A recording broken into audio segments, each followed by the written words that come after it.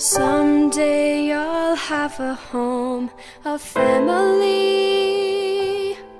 and I'll love them just as much as you love me. Then maybe you'll finally see you have given enough for me. us through eternity. So when you stay by my side, hear my stories at night, and teach me to trust in God's love. You give me a hug, maybe two, and you say I love you, and I think you're more than enough. And I'm blessed every step by your love.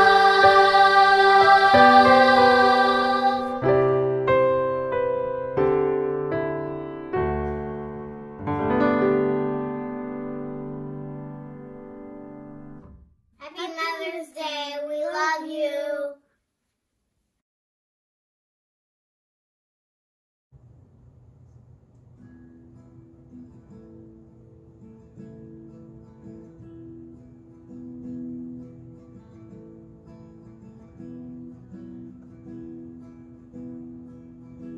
Tis so sweet to trust in Jesus, just to take him at his word, just to rest upon his promise, just to know thus saith the Lord.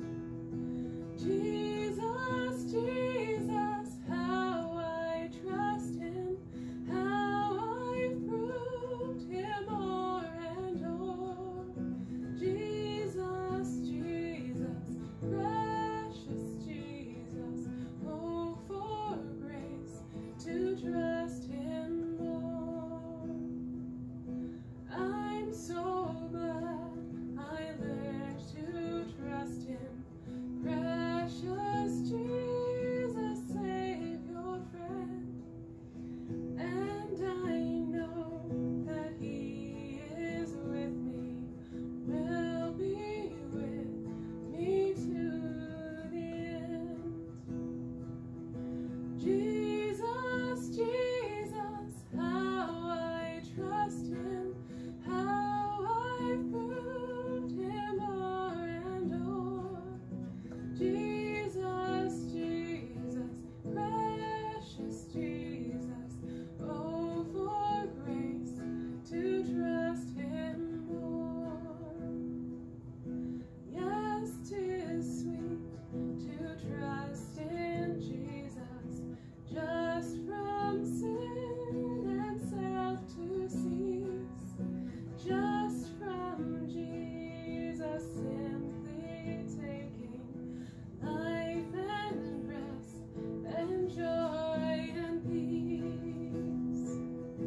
Jesus, Jesus, how I trust him, how I've proved him o'er and o'er. Jesus, Jesus, precious Jesus, oh, for grace to trust him more.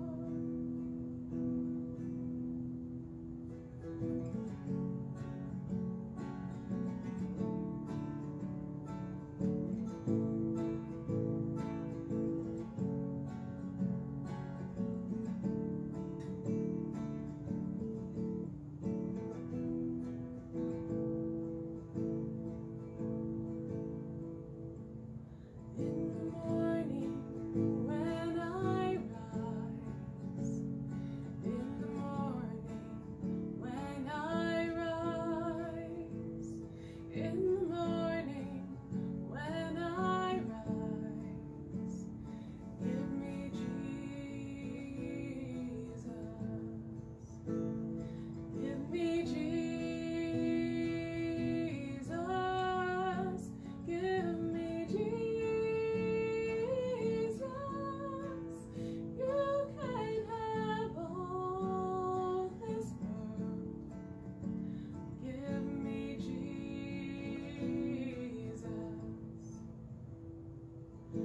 When I am alone, or when I am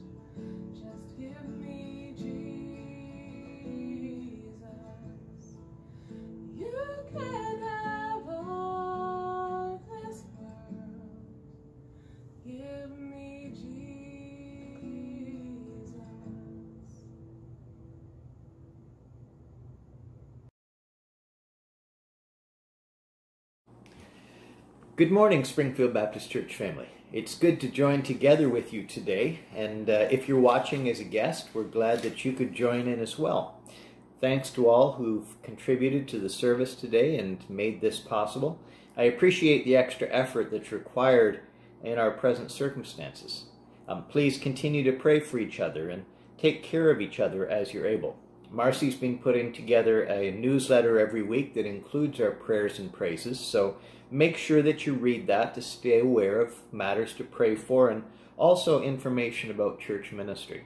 I should mention too that we're thankful that Alex Gavey is home from the hospital and she's doing well, so this is good, and let's continue, as I said, to keep each other in our prayers.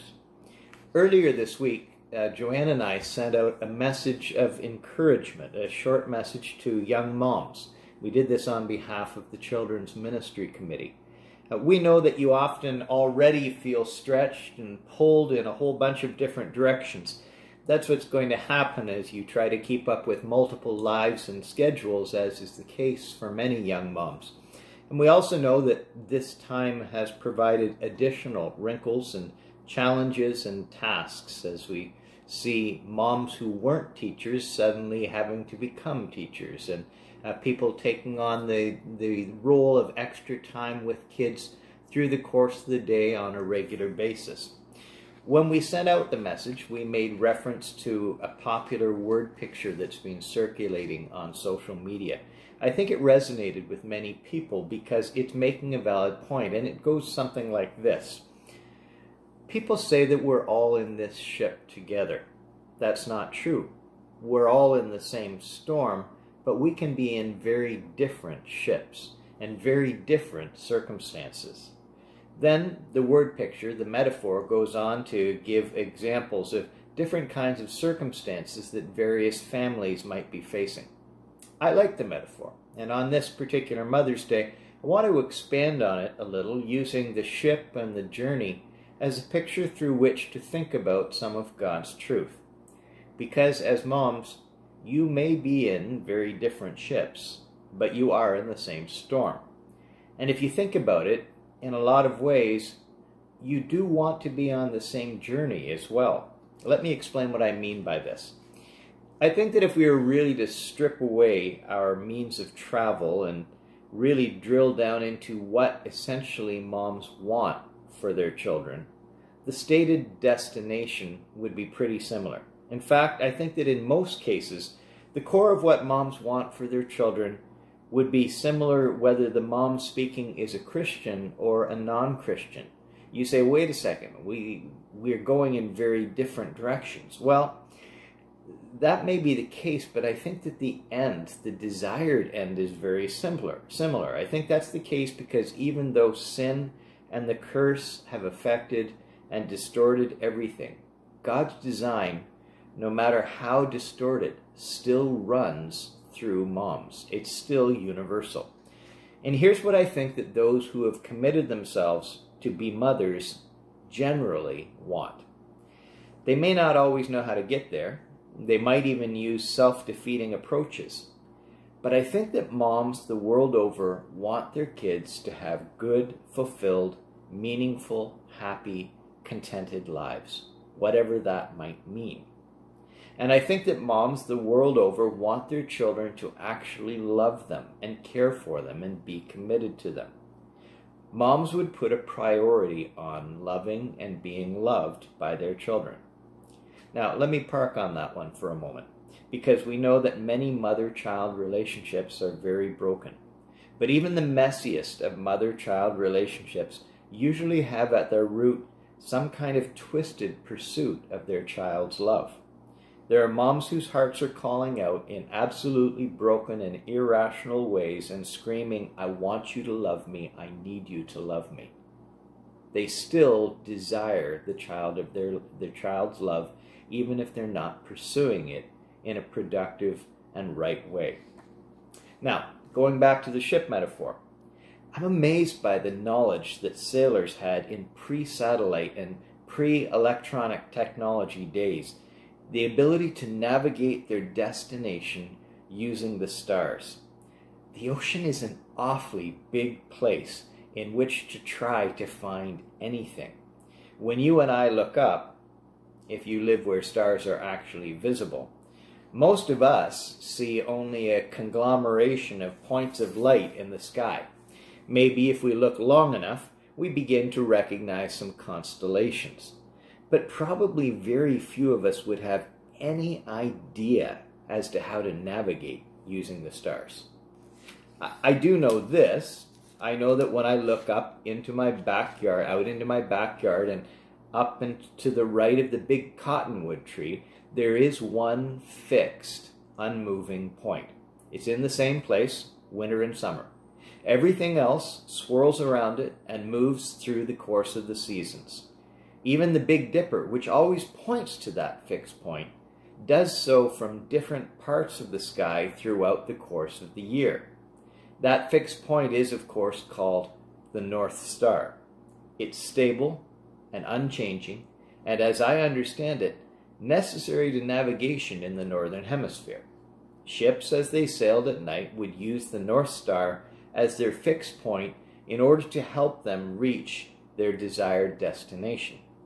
Because of this fixed point, if they wanted to get to London, England, they wouldn't end up in Lisbon, Portugal. If they were aiming for Halifax, Nova Scotia, they didn't end up in Boston, Massachusetts. This Mother's Day, let's be very clear that for us, spiritually, Christ is that North Star, that only fixed point that will get your kids to the right destination. Of course, most moms would want the very best for their kids, lives that are good and fulfilled and meaningful and content, life that is what it should be. But we only have to look around to see how differently moms can define the very best. For many in the culture, the definition has been whatever makes them happy. I just want them to be happy. There's no fixed point, there's no clear direction.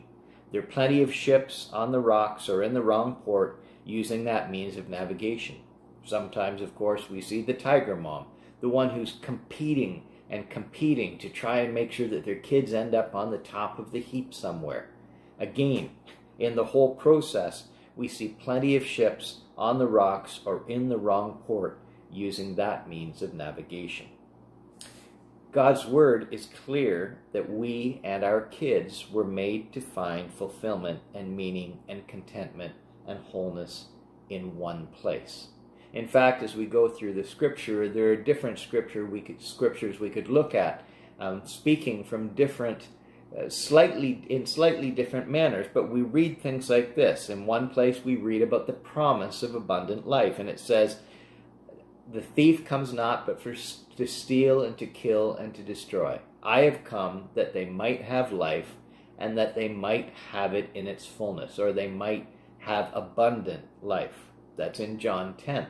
In another place, we read that the promise of contentment. It says, as Paul speaks, "I have learned to be content in whatever circumstances I find myself. I know both how to have lots and have little. I am content everywhere, and in all things I can do all things through Christ who gives me strength." In another place, we see that it talks about the fact that in Christ we have peace and wholeness and rest. And so we read this, "Seek first the kingdom of God and his righteousness, and all of the rest will be added unto you." That's Matthew 6. All of those things, just a quick survey through those different passages. Moms, for your kids to live lives that are good and fulfilled and meaningful and content and what they were meant to be, it's important that you have the one fixed, unchanging point to look to and direct your children's gaze to. That's why Jesus says this, "I am the way and the truth and the life. No one comes to the Father except through me," in John chapter 14. Or why we read in Ephesians 2, "He is our peace, who has broken down the barrier of hostility." Or why we look in Hebrews, and in the book of Hebrews we read of Jesus Christ that he is our Sabbath rest. He is our way to experience God's wholeness and contentment and peace. Again and again, we're pointed in the exact same direction. So moms, you want to have your eyes firmly fixed on Jesus. And when I say that, understand that I'm not talking about looking at Jesus as an acquaintance, but as one who you know, who you are pursuing, who you are seeking to know better and to hear and to understand. With this, then, you also need to understand, we also need to understand that we value the destination that Christ points to above any other destination, above any other thing that we might tend to look to as fulfillment of what we want for our kids. There are plenty of little joys in your children's lives that you can be happy for. But this is the big one. This is the center of them all. We want to know Christ, and we want to point them to the destination that the North Star points them to. The other desire that I'm sure you all want is that you really want your kids, well, you want to know that your kids love you. As I mentioned, this desire can be badly distorted. There are moms so needy in their drive for love that they can cling to their child like a leech and suck the life out of him or her. There are moms who are so set on appeasing and pacifying their child in order to try to keep their child loving them that they let their child become a horrible person. When we consider the guidance of the unchanging North Star and how Christ works in us, how Christ helps you get love right with your child, and how Christ helps them get love right when they look to him and fix on him, we understand that this is a priority for us. Where are they going to get a better understanding of what it means to love than in Jesus? It says, as we look in Scripture, let us love one another because love is from God. He is the source. He is the picture. He is the example for us of what love is. He is the one where it begins, and he's the one who shows us what it is. We read in 1 Corinthians chapter 13 a detailed description of what true and right and clear and good love is, as compared to some sort of selfish manifestation that we might call love, when it says love is patient, love is kind, it does not envy, it does not boast, it is not easily angered, it keeps no record of wrong.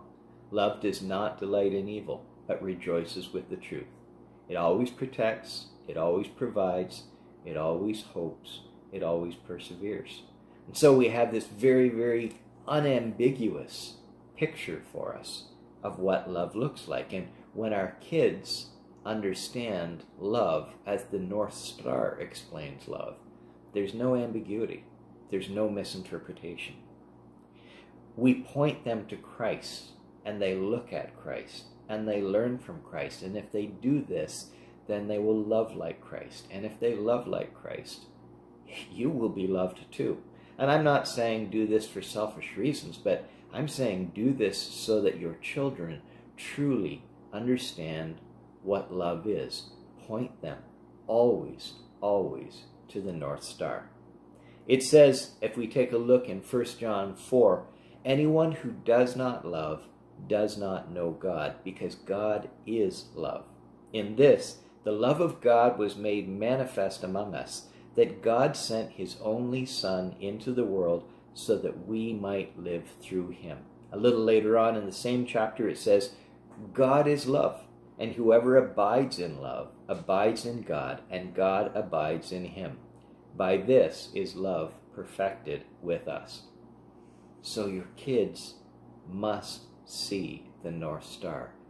You must continually come back to Jesus, and you must continually point them to that fixed point, the one who does not change, who will show them what love truly is, because we can be drawn off course so easily. Now, as I speak this, I'm probably not saying anything that's unusual to you. I'm not saying anything that's outside of what you would have heard in the church numerous times before. And please understand, I'm not trying to throw a cliche at life.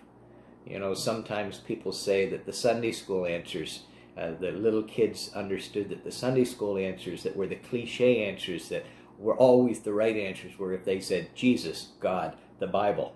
I'm not trying to throw a catch-all cliche at you. But it's interesting, in light of today's word picture, to know that in the scripture, the sea, by the sea, I mean the rolling sea, is used pretty consistently as a word picture for the chaos of humanity. Because the sea is roiling and rolling and shifting and unstable. We might be used to thinking of the sea as the beach when we're sitting up on the beach and looking out over something beautiful. But the reality is, I've been down east. I've been in the graveyards of old churches. And if you walk into the graveyard of an old church in a fishing town, there are so many graves that say on them, lost at sea. Not because the sea isn't beautiful, but because it's so often unpredictable and dangerous. And it takes the one who is out on it off course and into peril. In fact, at the end of Revelation, John tells us that he saw a new heaven and a new earth, and there was no more sea. Now, when we read those words, we tend to think literally. But what John is actually saying is that in God's kingdom, the chaos and the drift are gone. And it's interesting, in that same passage, he says also that there is no more night, since the Lamb is the light. Again, we tend to think literally when it comes to light. But what he's saying is that in the continual, unveiled presence of the glorified Lord, there is no more evil and there's no more going off course.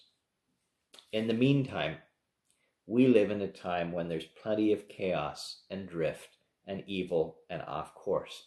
And there are even plenty of false directions to go in order to try to find or to lead our kids to contentment and fulfillment and satisfaction and wholeness of life. So in this meantime, we need to fix our gaze on the North Star. This isn't a cliche. So moms and dads, pursue him. Pursue knowing him. Pursue understanding who he is as he has revealed himself. Not just Jesus as a word that we load whatever meaning we want into it, but Jesus as he is revealed to us in the gospel, Jesus as he is revealed to us in the scriptures. We need to know and follow and keep our gaze fixed on him. We need to rely on the star, the North Star, so that we can make thoughtful, personal course correction. Not driven by guilt in the parenting process, but knowing that in grace, he is showing us where to go. So follow him yourself. On this Mother's Day, if I can say anything to you moms, it's follow Jesus yourself. Fix your gaze there and continually redirect your children's gaze to him. Don't wait for crisis and say, would Jesus want you to do that? Because then Jesus just becomes the whip. Instead, in the comfortable times, outside of conflict, when you're grateful and joyful, as life is going on, as teaching times present themselves, help your children to look to the North Star. Help them to fix their gaze there so that they will know the way to life that is abundant and full and meaningful, and so that they will understand more fully what it means to love, to truly be a person who loves in the manner of Christ. As it says in Hebrews chapter 12, fix your eyes on Jesus, the author and finisher of our faith. This isn't a cliche. It's the recognition that he is the fixed point that we need in a world that's shifting. Let's pray. Father, we thank you for your Son, our Savior, who came into a world that was a roiling sea, who came into a broken place and through his whole life showed us what it looks like to be the one who loves as God loves, who showed us what it means to live in a way that is honoring to you. We thank you for Jesus. We thank you for our fixed point, our North Star, the one who points us to you, the one who shows us what it means to love. And I ask that you would help each mom who is joined with us today as they're caring for their children, as they're teaching them, as they're pointing the way, to be able to keep their own eyes fixed on Jesus, knowing him, growing in their understanding of who he is and of his great love for them, living gratefully, living obediently, living peacefully, living with a sense of the fact that they have life because of you. Jesus is their Sabbath rest, and may they be able to point their children's gaze toward Jesus. We pray this in Jesus' name. Amen. Well, thanks for joining with us again today, and I hope that you will have a great week, the upcoming week, as we continue on, waiting for news that things are going to open up and that we'll be able to be back together. But in the meantime, may we be people who are living faithfully, who are loving Christ, and who are looking to him as the North Star in our lives. We'll see you later.